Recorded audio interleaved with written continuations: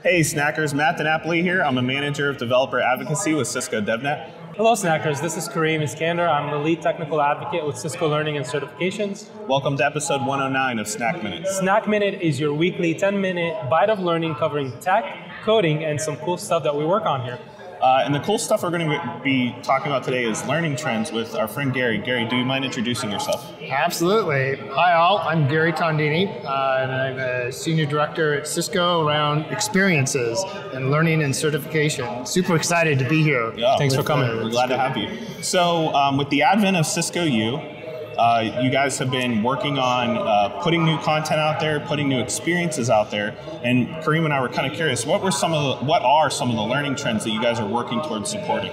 Yeah, thanks. It's been really exciting for us, and learning is such a hot market these days. A lot of people interested, but you can't really approach learning like you used to. So we really wanted to start fresh, a blank piece of paper.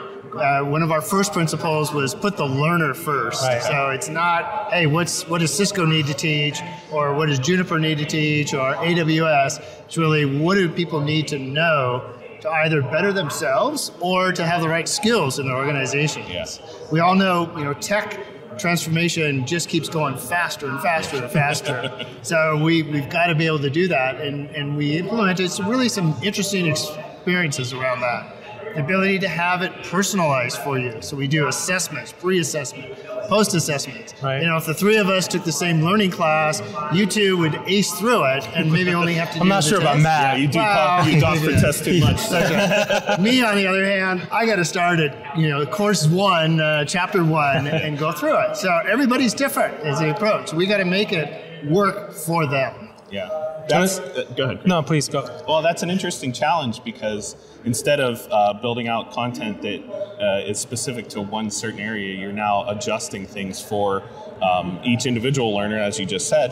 How do you guys approach that, behind the scenes? Sure. Well, what we do is we really break that learning into small modules. Okay. You can think of it as micro learning is one of the expressions, but we look at it as kind of this modular component. Think of it as Lego blocks. So now if I have certain things like ACI or I want to do Python, I may use that Lego block in multiple different learning paths depending on what that person needs to know for their role or what they're doing within their organization. Okay. Talk to us a little bit about, I know we have 3 different pillars within Cisco U. That's kind of our standard of how we approach our education from a learner's first approach.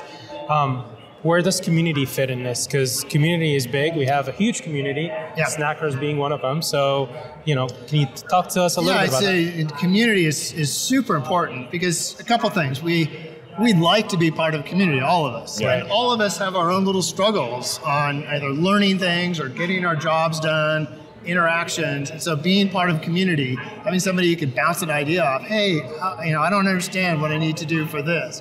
Or is this exam, this certification really worth the effort that I'm going to put into it?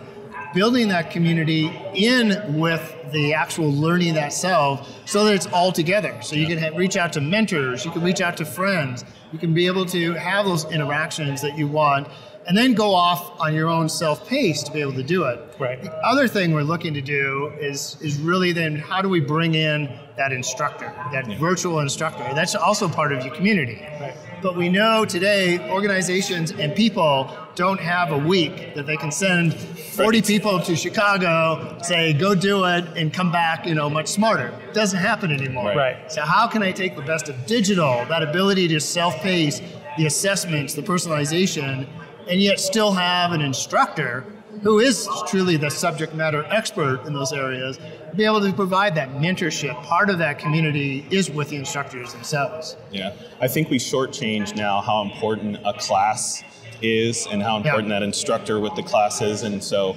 the advent of online learning and so much of the way we work now being online, it's exciting to hear that we're thinking about addressing that and making it so that you feel part of something and you can all engage with each other. And because a big part of learning is having that feedback loop. It is. If you think back to your classroom, some of your best teachers were ones that got the engagement to you with your other classmates and with them. So putting it together super critical. That's exciting. I'm going to ask you about something, Gary. So, putting all of this together is great, right? Having tailored learning path, having instructor in there, for me at least, the struggle is finding all of this. Yes. Right? And so where do I start? Or even how do I go to the next step? I've already started, I'm here, what do I do?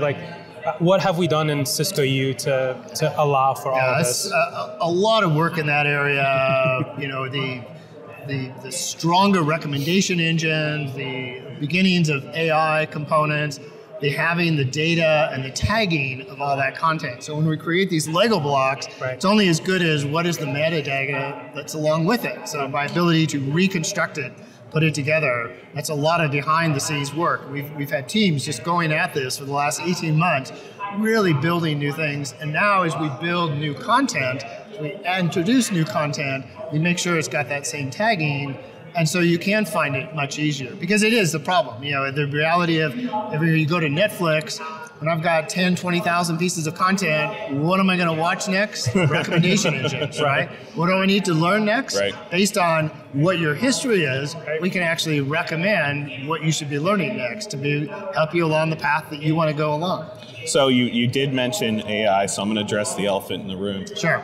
So you talked about AI from how you guys potentially implement that to get the generations or the recommendations generated. Are you seeing that potentially content will come out that supports notions around generative text and AI?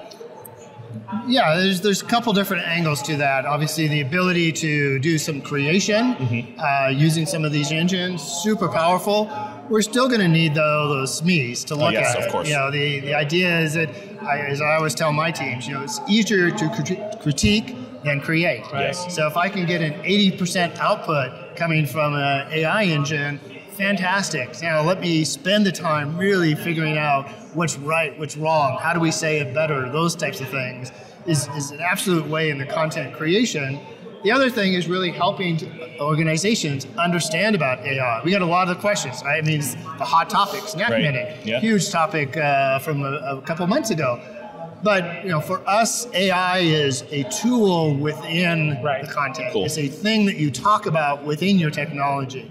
You're not going today see a course that says, hey, learn about AI, because you don't really learn about it in a single course, right? It's really, how do I use it in my particular case as a tool to better my organization, to better what I need to know. Very cool, very cool. So unfortunately, we are running out of time. These are always too short. But since you are a first timer,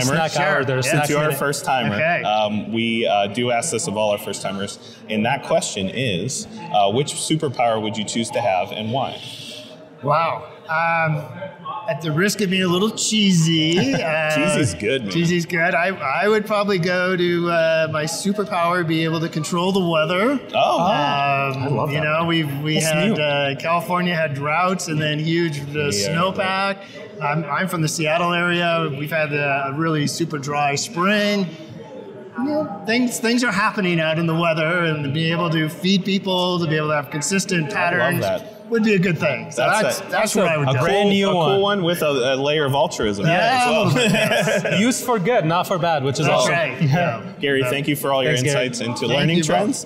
Snackers, thank you for joining us for yet another episode of Snack Minute, and we'll see you guys next week. Thank you, Snackers. Thanks, Kareem. Thanks, Matt. Thank you.